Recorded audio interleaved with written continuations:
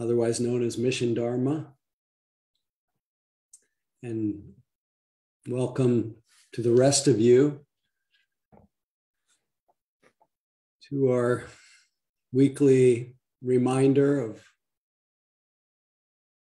the things we tend to forget, and then hopefully experience the blessings of remembering together and supporting each other with what's really needed in this world and this time. And I think what is most needed, a good place to start, is to hear each other's voices, to hear a collective. And I invite you, before we even sit tonight, to say good evening to each other, unmute, say where you're calling in from, just feel the world come together a little bit in this virtual Sangha. So, good evening, everyone. Good evening. Hello. Hi, everyone. Hello. Nice to Good see evening. you. Hi from Fish Creek, Saskatchewan. Saskatchewan, yay. Yep. Hi from Victoria, Canada. Yay, Victoria. I'm from Santa Fe, New Mexico. Wonderful. Welcome to New Mexicans. Santa Barbara here. Yay. Hi, Howie. Hey, Mary. Point Ray's here. Hi, Howie. Great. And there's Dan at Nancy Taylor's house. Oops. I logged on with the wrong ID. Problem. Say hello to Nancy if you talk to her. Oh, I will. Great. Anyway, glad to see all of you and sit with you and hopefully apply to ourselves what the world needs. I'll probably run on about a little bit, apply to ourselves kindness, compassion, mercy tonight. And I think the best way to begin the process of applying kindness, mercy, is to whatever extent we're able to at least for this time, to forget the past. It's just a memory at this point. And to forget the future, it's just another idea. And maybe even to forget the idea of present. That's another idea, but mostly just focus on what's here, on reality. And I don't think there's too many things more kind and compassionate than experiencing yourself directly, unfiltered by memory or plans. So give yourself that gift of simple presence. Be in the presence of your own kind attention. And let the fact that you are aware gladden your heart. This is, as Suzuki Roshi describes, this is the ultimate fact, that you're aware here. You want to rely on what's ultimately true. And just let yourself bathe in that sense of aware presence. When I think of aware presence, I think of the combination of feeling a sense of aliveness, of feeling of your body here, mixed with that feeling of being aware, that sense or that knowledge of being aware. Bringing awareness together with this vitality of being present, this felt sense of presence. This is a gift. This is a gift of kindness to yourself. And it shouldn't be a gift that we need, but we are so habitually disembodied, habitually lost in our worries or our memories, that our mind and body needs this form of compassion in the form of just kind attention. So let your eyes close softly. And let your sense of being aware right now, that ultimate fact, let it be sensed as though it was we can call it a space of awareness, but really sense it as a space of kindness, imbued with kindness. So a kind and soft attention to this sitting body.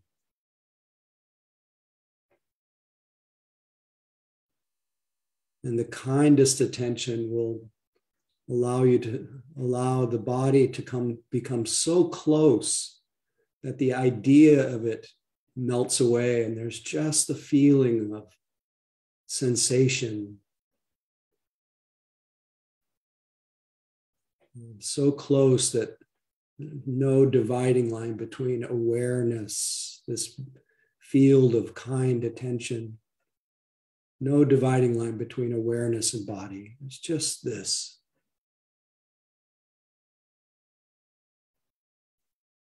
And just notice when the attention is close to these sensations, close to the feeling of the body breathing, close to the sounds that are heard, close to whatever is here. The attention is really close to here. Something in us begins to let go, to let ourselves be. Because awareness is completely accepting and allowing of whatever it is that's felt here. It has no agenda other than to know and embrace what's here. As they say in the Zen tradition, with their vow to choose what's here.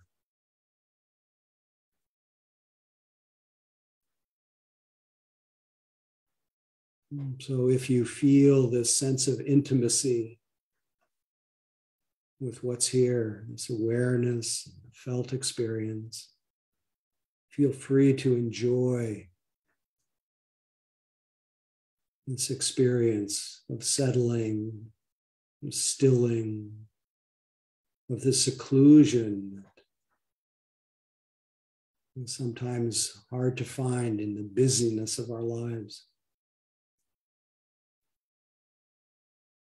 Secluded in the body sensations, secluded in the rhythms of the breath, just this moment. Letting the breath and physical sensations empty our mind of past and future. And fill our mind with what's here. And then staying here, supported by the anchor of the body and breath, staying here as long as it lasts, without doing too much work, without straining or struggling, just being lovingly aware,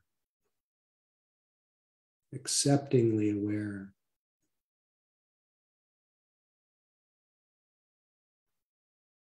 Notice how awareness is clear and all embracing. And how natural it is to be aware. This is not just a means of awakening, this is awakening itself. So be aware, be kind.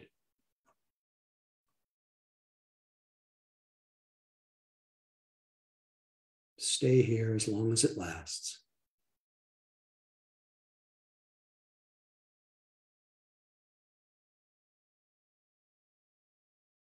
I say this because inevitably you will become lost in thought.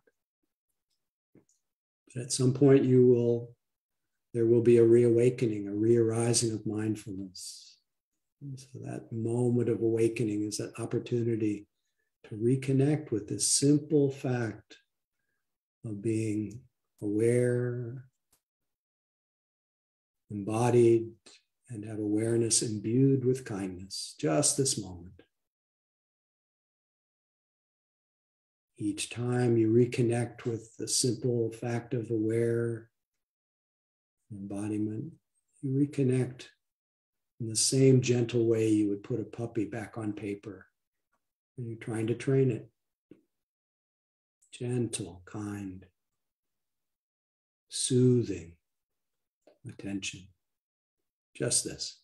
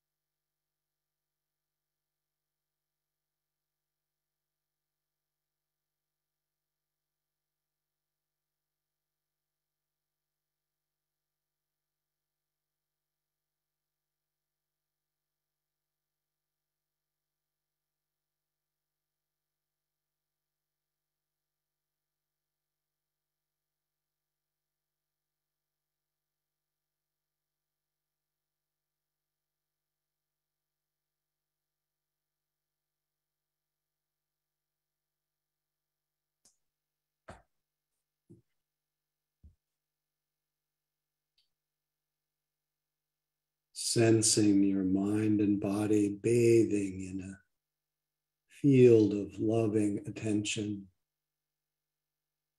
of acceptance. And even though this might be a sense of imagination, imagining all of our kindness and attention as one giant field of loving awareness. And it's bathing in this field, this limitless field of love, of attention. Bathing in a field of acceptance, caring,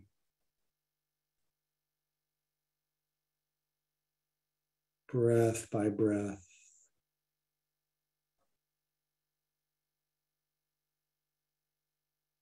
Feeling by feeling, thought by thought, everything equal in that light of loving awareness.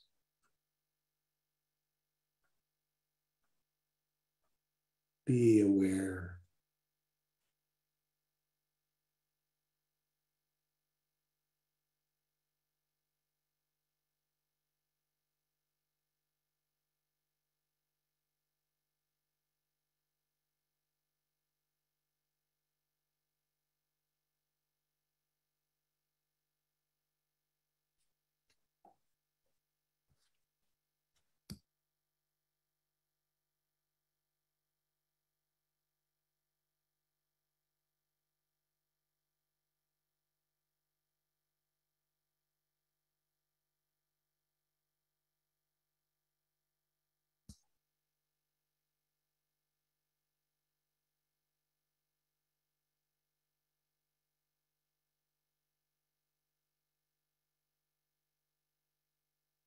Awareness does not strain.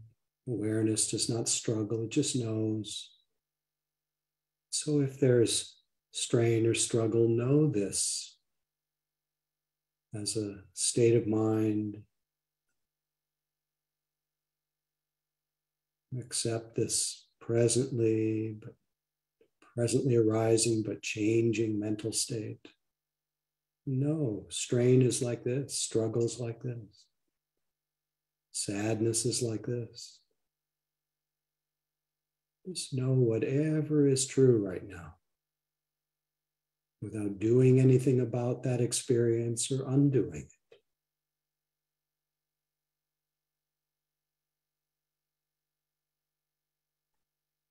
Bringing that quality of choiceless love.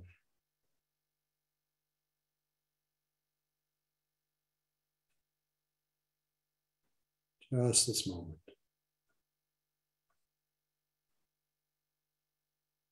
Just what's predominant now. Just this breath.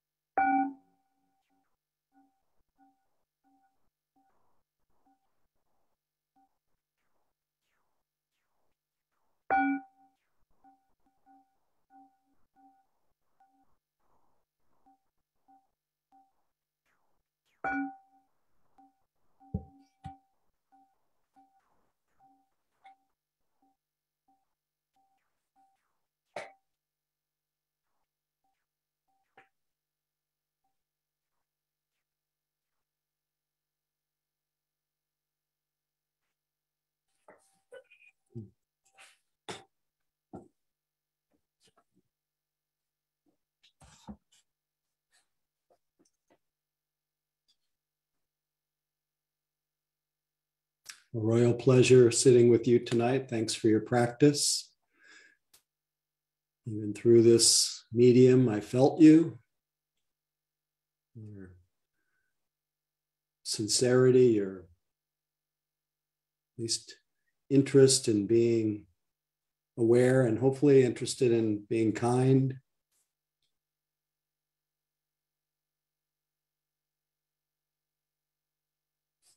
And a little bit like last week, I felt compelled at the end of the sitting to share the kinds of thoughts that I had during the sitting.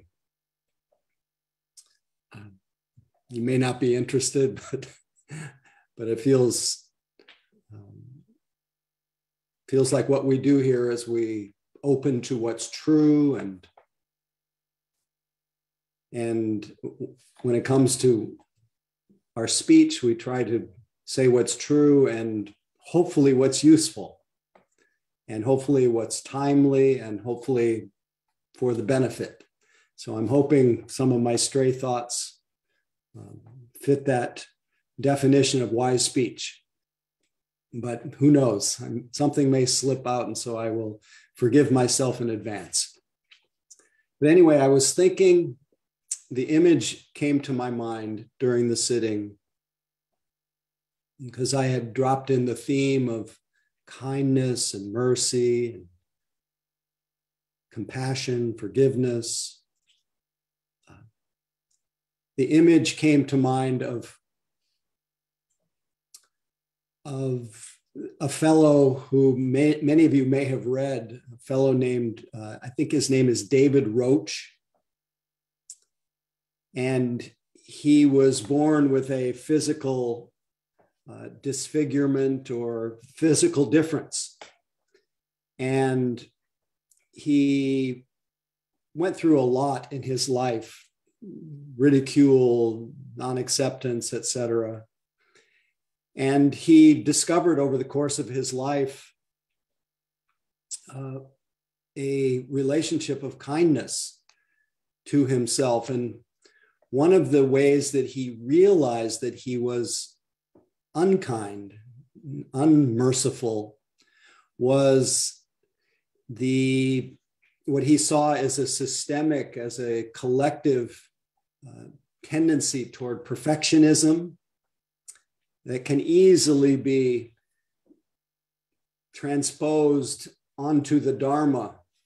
And we can end up being really excessively ambitious Dharma students and actually creating internal pressure and tension. And so much so that we can be unkind to ourselves about our practice, how we're practicing, what's coming up in our practice. But he ultimately wrote a beautiful book that I recommend. And I haven't looked at it in years, but it really stayed with me. And it was a book called 80% Sincerity. And he started a church called the Church of 80% Sincerity. That instead of 100% sincerity, instead of 100% perfect, instead of 100% everything, that almost impossible demand that we make on ourselves, even to how we should be able to manage the pandemic and all the difficulties of our life, that 100% is just not realistic. And it's not kind, it's not compassionate. So he started this church of 80% sincerity. And so his image came to my mind, and I realized that that's a little bit what all of us are in need of right now. In this world of what many commentators have recognized as excessive idealism. That many of us, when we see a Buddha statue, we think we need to look like that Buddha statue. And the reason I thought of a Buddha statue is I just did a favor for someone, and on the last retreat that I led at Spirit Rock, someone had seen a Buddha Rupa, a Buddha image, a Buddha statue that they had really enjoyed on a previous retreat, and they couldn't get it out of their mind. And it's a really good person. And so one thing led to another, and I grabbed that Buddha Rupa before I left Spirit Rock and sent it off to them. And it was an exquisite Buddha, just so beautiful that greed arose. I wanted to keep it for myself. But seeing such a beautiful Buddha image made me realize that about that idealism and our idealism about practice. And I think that a more compassionate way of practicing is 80%. The church of joining not only the Sangha, but the church of 80% sincerity. And that really leads, hopefully, some little segue into the thoughts I generally had before we started sitting tonight. Well, I'll tell you one more thing about what came up during the sitting.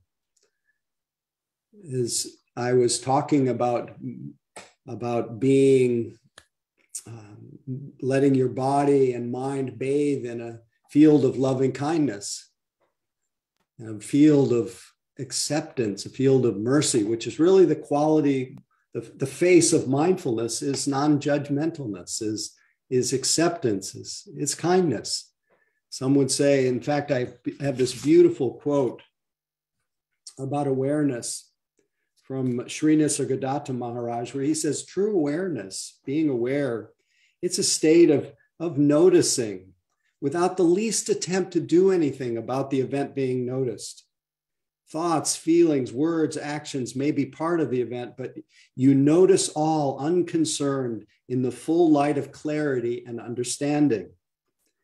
You understand precisely what's going on because it doesn't affect you. Awareness is not affected by what it notices. It may seem to be an attitude of cold aloofness, but it's not really so. Once you're in that quality of awareness, you'll find that you love what you see. Whatever it may be its nature, this choiceless love is the touchstone of awareness. So I was both saying reminding us that we can meet ourselves with this quality of loving kindness. And it may sound, when I use that language, that somehow this quality of loving kindness is separate from you, but you are both the love that is provided and you are that which is being loved. And so you are loving and loved. And there really is no dividing line between the lover and the beloved. And we can sense that when our mind and body come into the same location and we touch ourselves, 80% worth of choiceless love. Not too excessively idealistic about it, but just for a moment. And I can't think of anything that more important for this, for our, what I call, based on psychological language, this dysregulated nervous system that I think most of us have some measure of during this time that we live. Someone sent me an article today from the New York Times. Let's see, what did that article say?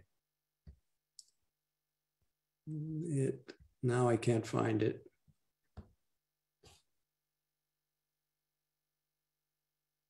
Where are you? why it's so scary to be Jewish in America today, from the New York Times today.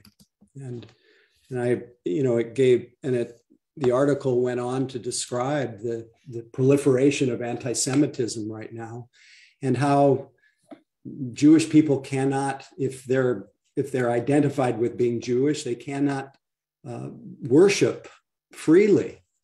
That in fact, maybe there are no synagogues in the United States and in Europe now that where the front door is left open, where people can come in.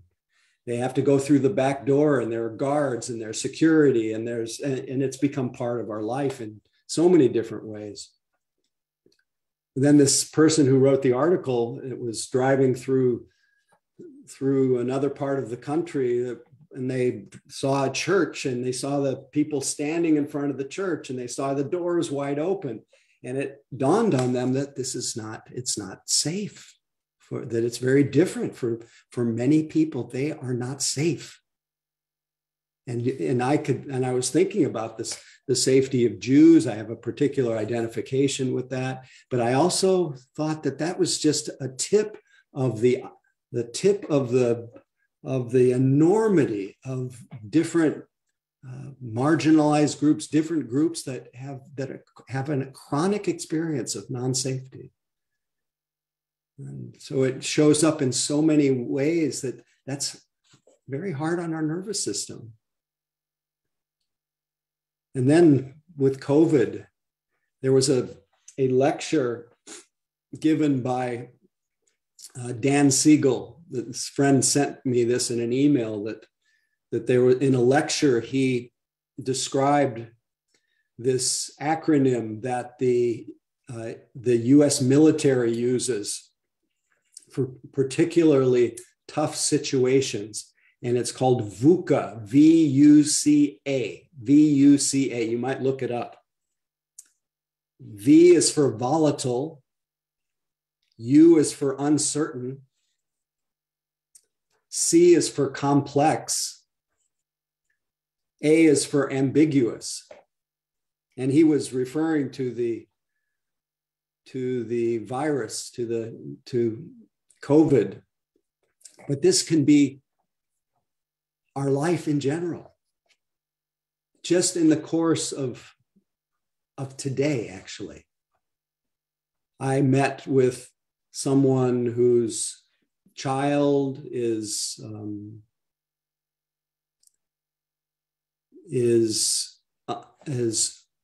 excessively anxious and depressed, unable to go to school, part of a long devolving process that happened with COVID, and just one of millions of people who have a chronic emotional dysregulation from the impact of the loss of the social fabric that's really essential for kids. Almost more important than their education is the social engagement, which has been cut off for so many of them. And reconnecting has become a terrifying thing for many of them. Joyous in moments, but also really not so easy. So I met with someone with terminal illness, with shame, regret, someone who just lost their parent,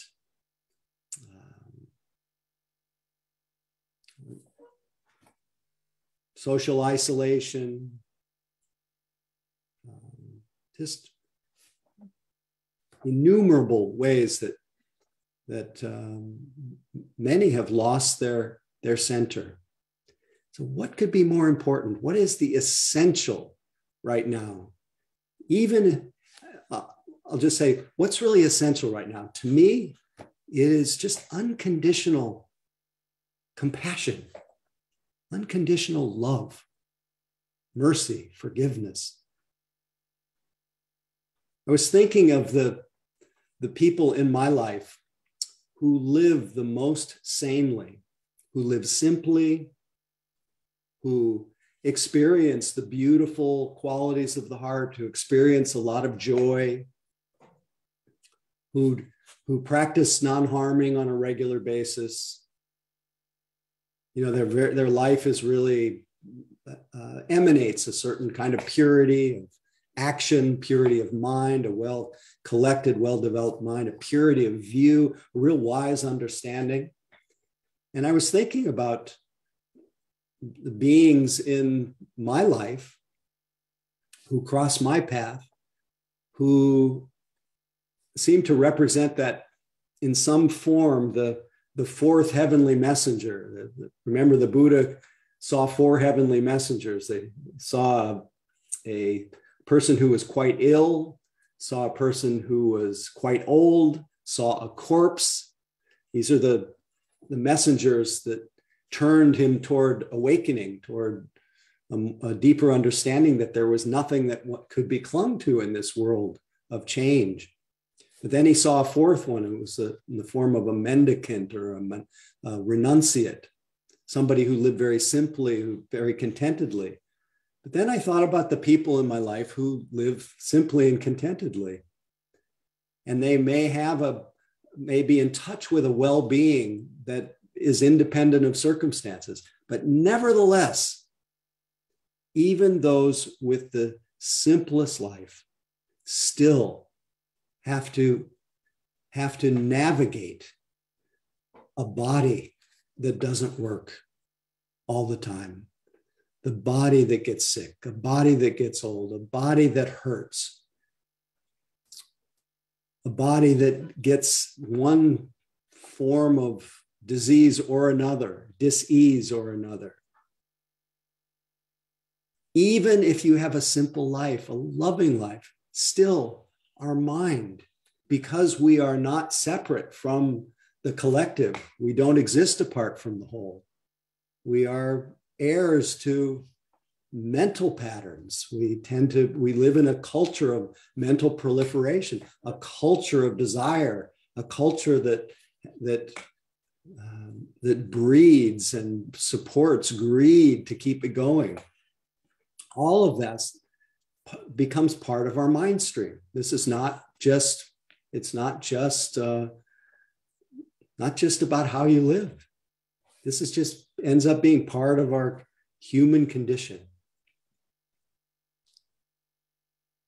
So we can have mental distress. We can have physical distress. Even if you live a loving and simple life, even if you have the best of circumstances and you have love in your life, you experience loss. You experience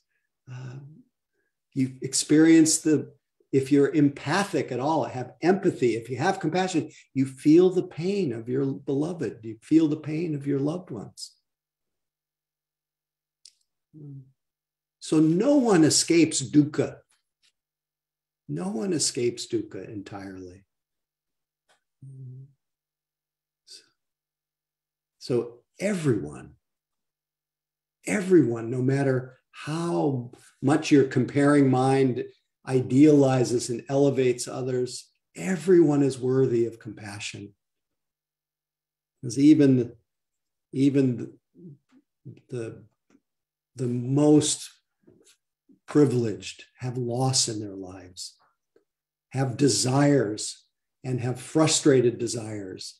And everyone, no matter how good their conditions are, still have identities that are some that are functional and useful, that help us remind us of the different roles that we play. But everybody who has identities has dukkha, because identities are not reliable. Identities are, they're just not a place that we can rest. And because human beings tend to coagulate around identities, of either with our body that's getting old, identity with time that's running out, identity with moods that are changing all the time, there is absolutely no one who does not experience the dukkha of identity. There's not anybody that from time to time does not mistake their view about themselves for the reality. everyone falls into a case of mistaken identity. In fact, the Buddha described how in the course of many, many, many, many years of practice, in the different, what are sometimes described as the stages of enlightenment, that there are certain fetters of the mind, certain tendencies of mind, things that keep us really bound, the internal process that keep us bound on a wheel of dissatisfaction. And that slowly, slowly, over the course of much practice, the certain fetters are uprooted, the fetter of greed, the fetter of aversion, the fetter of restlessness, the fetter of self, of believing in the self idea as real. But the last one of the last few to be uprooted is the mind that compares. Even the so-called most enlightened person you know is still subject to comparison. And if a person is subject to comparison, they have a little stress in their life. Even though we can come to recognize and relate to the comparing mind as just another momentary state of mind, still triggers stress. Anytime one puts themselves above, below, or equal. So everybody, everybody has stress. So everybody's worthy of compassion and mercy.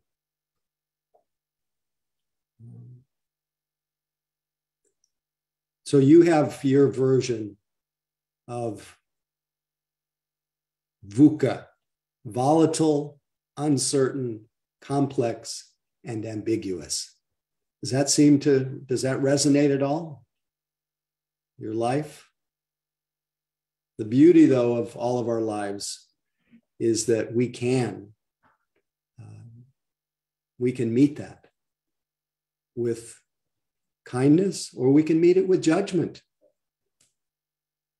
Everybody has something that may be ashamed of, regret, because you weren't always as enlightened as you are now. And maybe that was even last week you weren't as enlightened as you are now. But really, if you take the body of your life, everything that you've said and done, you could not find in the stream of consciousness that you mistakenly call you, that you think is independent or apart from the flow of life. If you really look at it deeply, if you really look at this individual that you call you,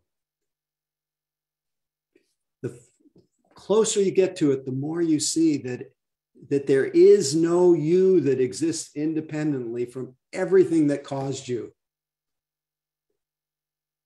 This is what Thich Nhat Hanh says is the purpose of our awakening, is to awaken from our illusion of separateness. Why do we want to awaken to our illusion of separateness? Because the illusion of separateness makes us prone to self-blame, to self-judgment, to a loss of perspective, to a narrow perspective where we don't realize that everything about us is informed by non-personal causes.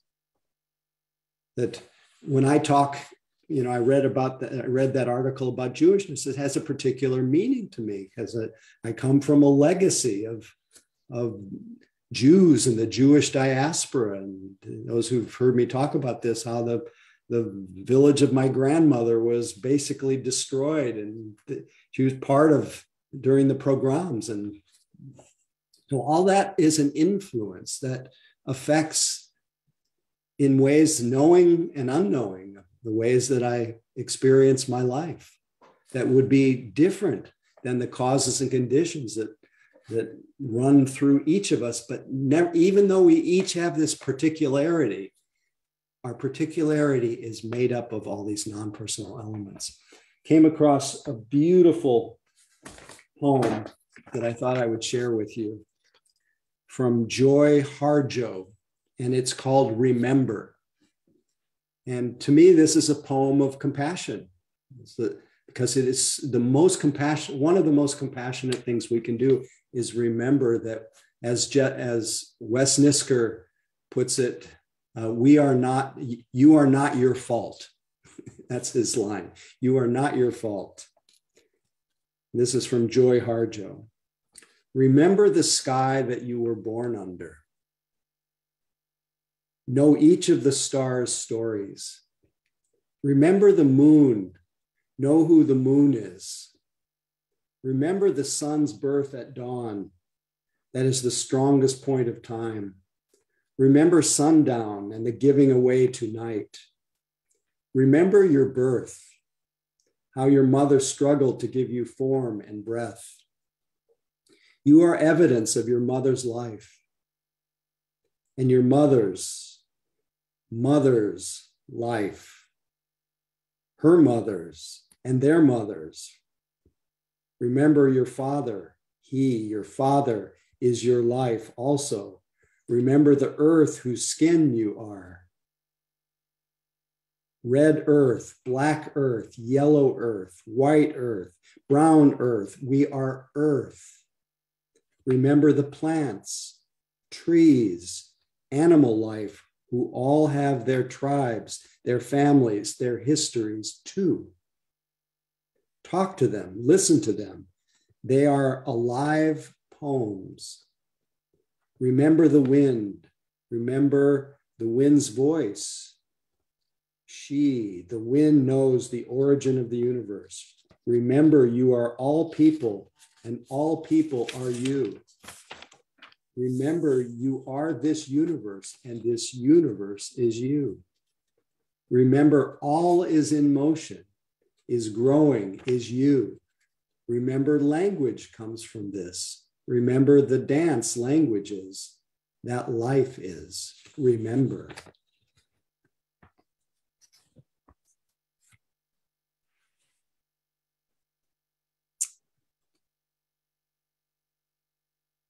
So you are not your fault. And what's really needed right now is acceptance, is kindness. Is to treat your wounds tenderly, as Pesha Joyce Gertler says, finally on my way to yes, I bump into all the places where I said no to my life. All the untended wounds, the red and purple scars, those hieroglyphs of pain carved into my skin, my bones, those coded messages that send me down the wrong street again and again, where I find them, the old wounds, the old misdirections, and I lift them one by one close to my heart, and I say, holy, holy.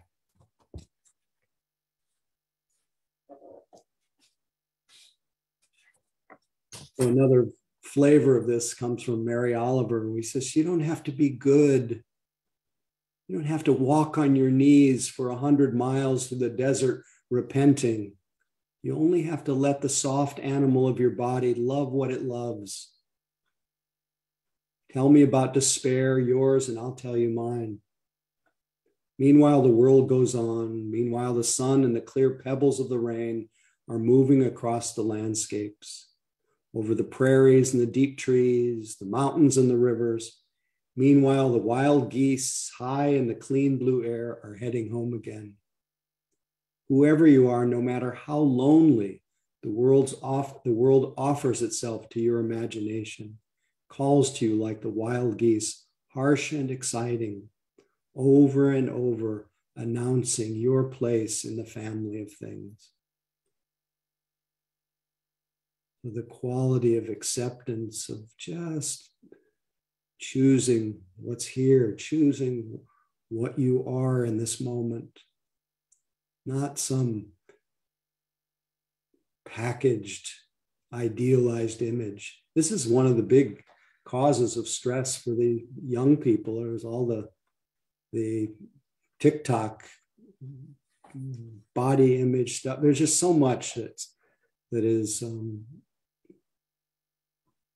just doesn't allow that entrains people not to accept themselves as they are.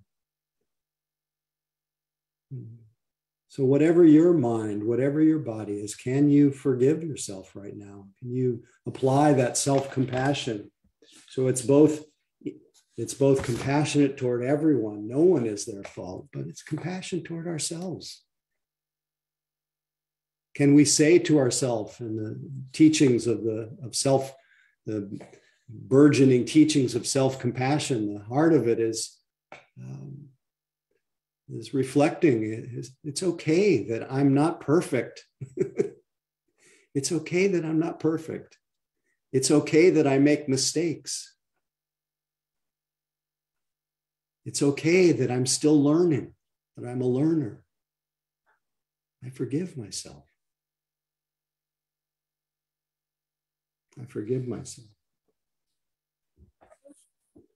And I just have a few more things. Because what's needed so much is our loving kindness, our compassion. Just love the Rumi poem where he says, isn't it true that everyone you see, you say to them, love me, love me. Of course, you don't say this out loud, otherwise someone would call the cops. Still, though, think about this, the great pull in us to connect.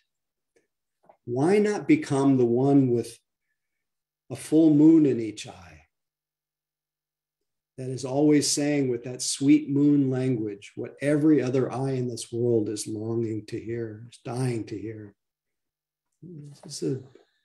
Can we really be compassionate even toward people we disagree with?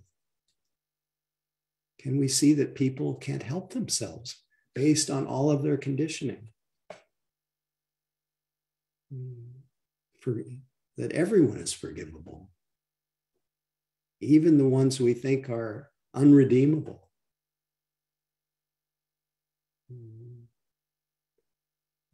That shouldn't be such a novel idea in this world of, but we live in a world of polarization. I wanted to create a little time for comments or questions, but I came across today, and especially in relationship to MLK's birthday yesterday, or the celebration of MLK Day,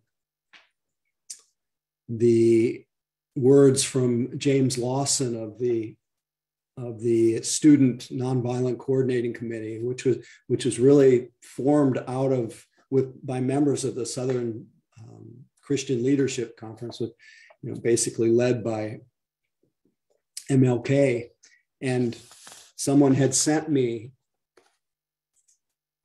James Lawson's words, where he said, we affirm the philosophical or religious ideal of nonviolence as the foundation of our purpose, the manner of our action. Nonviolence, as it grows from Judeo-Christian tradition, seeks a social order of justice permeated by love.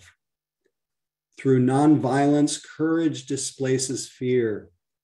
Love transforms hate. Acceptance dissipates prejudice. Peace dominates war. Faith reconciles doubt. Mutual regard cancels enmity. Justice overthrows injustice. The redemptive community supersedes systems of gross social immorality. Love is the central motif of nonviolence. Such love goes to the extreme. It remains loving and forgiving even in the midst of hostility. Boy, isn't that a message we need to hear? This was from 1960 when this was founded. And the person who sent me this sent along with it the words of the Buddha from the Samyutta Nikaya. Said, therefore, you should train yourself thus. We will develop and cultivate the liberation of mind by love. Make it our vehicle, make it our basis, stabilize it, steady and consolidate it, exercise ourselves in it, and fully perfect it. At least 80%. No, I'm just kidding. Thus should you train yourselves. Liberation of the mind through love. So I'll end finally with the Metta Sutta. The heart, some would say the heart of the Buddha's teaching and awakening. This is what should be done by those who are skilled in goodness, who know the path of peace. Let them be able and upright, straightforward and gentle in speech, humble and not conceited, contented and easily satisfied, unburdened with duties and frugal in their ways, peaceful and calm, wise and skillful, not proud and demanding in nature. Let them not do the slightest thing that the wise would later reprove, wishing in gladness and in safety. May all beings be at ease. Whatever living beings there may be, whether they are weak or strong, omitting none. And that's for all of us, omitting, definitely not omitting ourselves. Omitting none. The great or the mighty, medium, short or small, the seen and the unseen, those living near and far away, those born and to be born, may all beings be at ease. Let none deceive another or despise any being in any state. Let none through anger or ill will wish harm upon another. Even as a mother protects with her life her child, her only child, so with a boundless heart should one cherish all living beings, radiating kindness over the entire world, spreading upward to the skies, downward to the depths, outward and unbounded, freed from hatred and ill will. 80%. Sorry, I had to editorialize. Whether standing or walking, seated or lying down, free from drowsiness, one should sustain this recollection. This is said to be the sublime abiding. By not holding to fixed views, the pure-hearted one, having clarity of vision, being freed from the dependency on sense desires, is not born again into the cycle of suffering.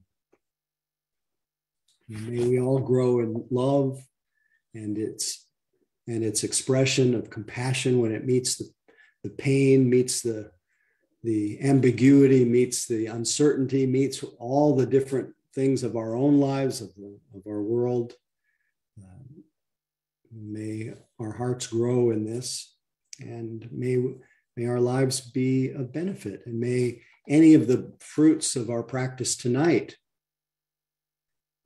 if there are any goodness that's arisen from our being together, let that also be shared, and let it be the cause of much more compassion, unconditional compassion. Thanks for listening. We have a couple minutes for any comments if you like. You can use the raised hand function, and then we'll just, if you're so inclined, any quick questions.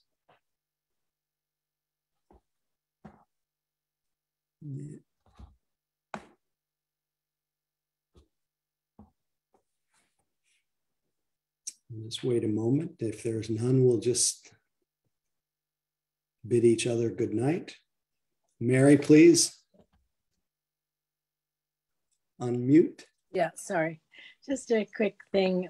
There was just some meme or something. I don't even remember what it was, but it really spoke to me. And it just a few lines, but a lot of what you were talking about today that I've kept in my mind through the pandemic. And it says, do you know who's having a hard time? Everyone. So just be kind. Very nice. Very nice. You said in a few words what took me 40 minutes to say. But you said it so beautifully and eloquently. Thank you. Thanks, Mary. But this is easier to remember. Love it. Thank you. If you put it in the chat box, other people can take it with them. Oh, okay. I will. Feel Thank free. you. Anyone else before we sign off?